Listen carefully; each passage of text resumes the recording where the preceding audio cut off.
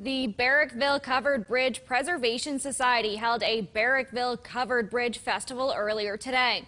According to the society's president, the event's purpose is to show people the poor condition of the covered bridge and to raise money for its restoration process.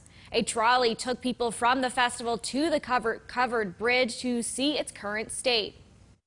People drive through Barrackville all the time to go to work, go to school.